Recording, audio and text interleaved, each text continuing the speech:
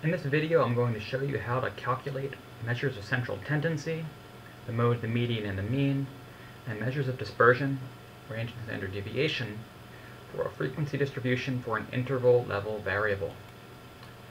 So we're in the PETS spreadsheet here of the workbook 0506 dispersion. And the answers, as always, are in the other spreadsheet here in red. So the first one we can calculate is the mode, and this we can just essentially read from a table like this because it's just the biggest one. And we can say that, well, 72 is the biggest number in this column, and the mode is the value.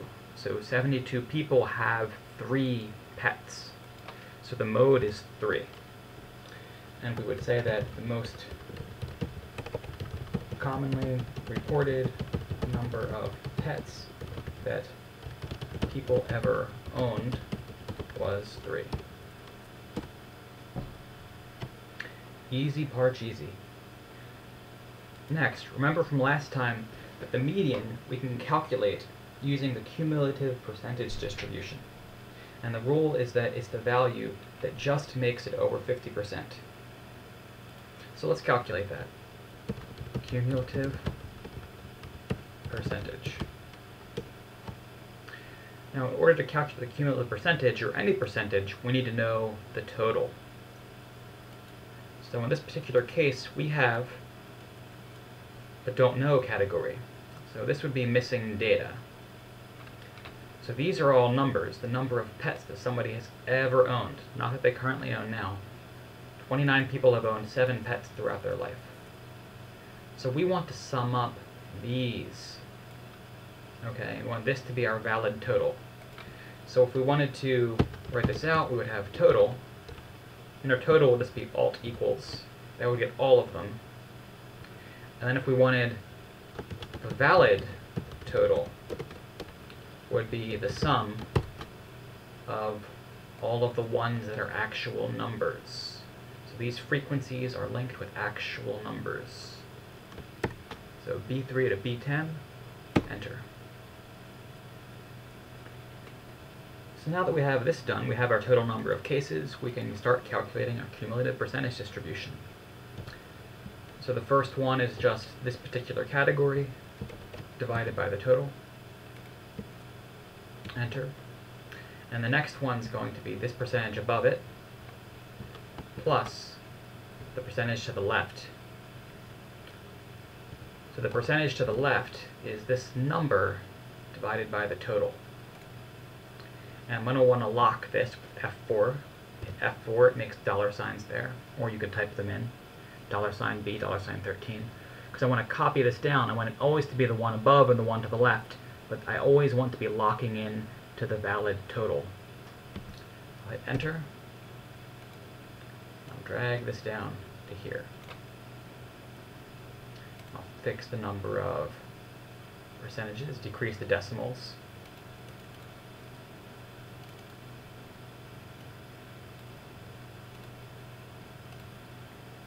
To 2 decimal places.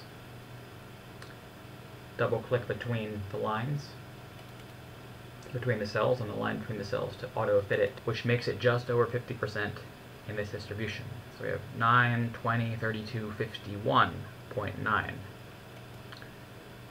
So this category is going to contain the middle case. The middle case is the 50%. So this category is going to contain everything from 32 to 51.92%. So the 50% is in this category. So therefore we know that 3 is the median. And to interpret this, we can say that about half of the people in the sample had fewer than 3 pets throughout their lives, and half had more than 3 pets. Now, in order to calculate the average, there's a few steps we have to do. So going back to our PowerPoint slides, we can see that in order for frequency distributions, we need the average. That's one step. We already did the number of cases, the sum of all of the f's, the total number of cases. But the average, we have to use a formula here. We need an x times f. X is each value, for example 0 pets, times the number of people who had that value. We want to create a column of those, and we're going to sum up that column. And then divide by the total number of cases, which is our sum of all of the f's. So again, we've already summed up all of our f's.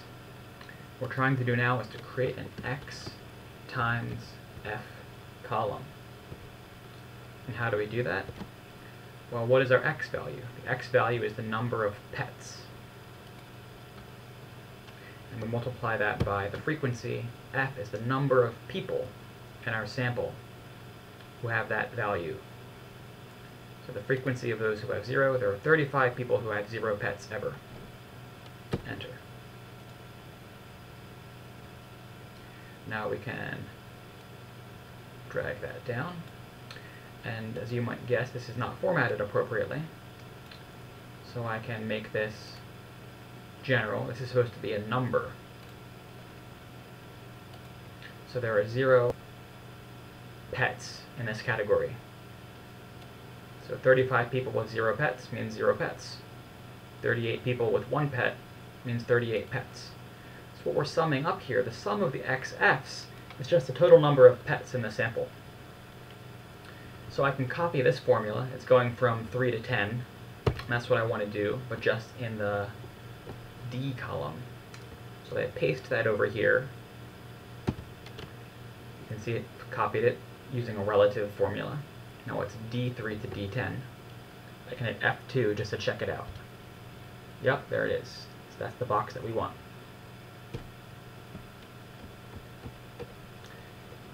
Now the average, recall, was the sum of those xf's divided by n. So let's do that. So we have the total number of pets divided by the number of people. And this is going to give us the number of pets per person on average. So we can say this is, just reference this cell as B15, 3.44. And I can say that on average, people in the sample had 3.44 pets throughout their lives. So next, the range, we can also just read that directly from the distribution. So there are people who have 0, all the way up to 7 people who have 7. So the range is the range of the values, the x values. So we have our minimum is 0, our maximum is 7, which allows us to, I'll just put this up here, which allows us to say that people in the sample reported having between 0 and 7 pets throughout their lives.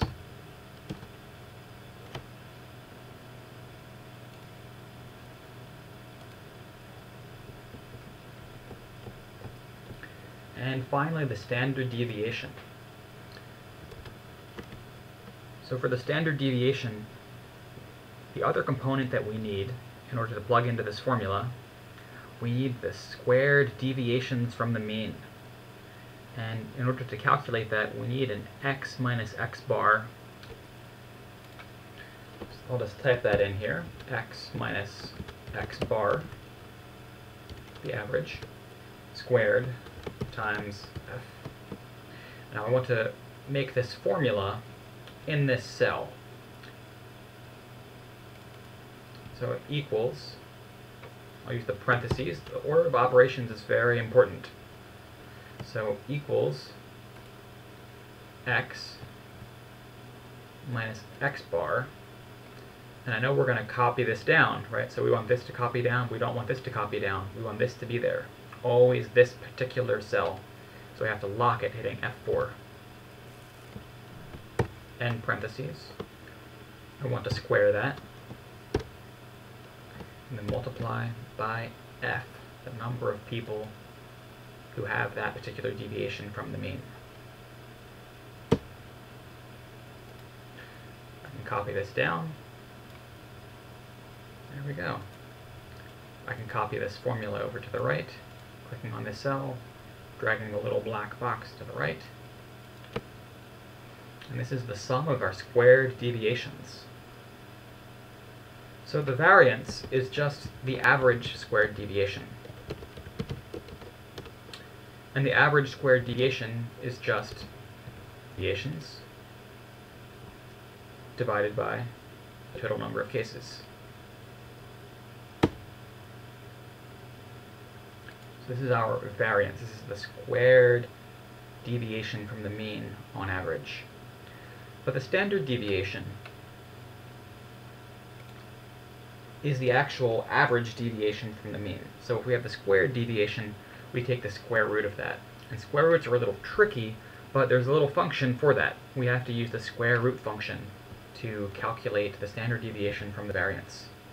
So equals SQRT, parenthesis, click on the variance, enter. So we can say that on average, the number of pets that people had throughout their lives differed from the mean by about 2.02 pets. And that's it. We've done all of our dispersion. We've done our measures of central tendency. To get a better look at it, we could select all of our data here. Remember, like last time, for integral level variables, we're going to have to explicitly say what the labels are. Because if we made a chart like this, it would think that these were also data, but they're not. These are our labels for the frequency distribution. So if we want a frequency distribution, we can highlight data, Alt F1, and it's going to show us our frequency distribution right here. So I'll just move this so you can see what I'm about to do. So I need to click on the chart, right click, and click Select Data. And if you recall from last time, we need to explicitly give these data labels, because the labels that are here do not match up. The mode, the biggest bar, should be under 3, right? 3 was the biggest category. It's just listing these in numerical order. This is 1, 2, 3, 4, 5, 6, 7. But that's not what we want. We want them to actually be, there were 35 people who had 0 pets. So we have to add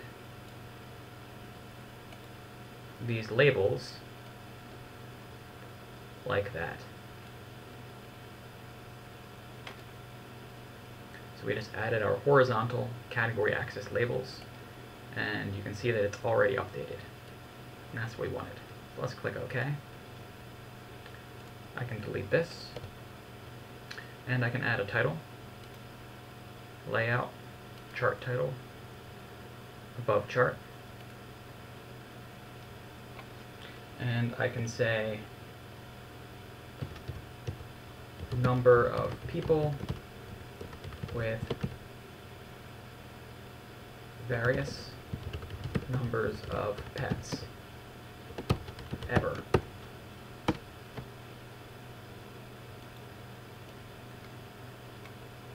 And there we are.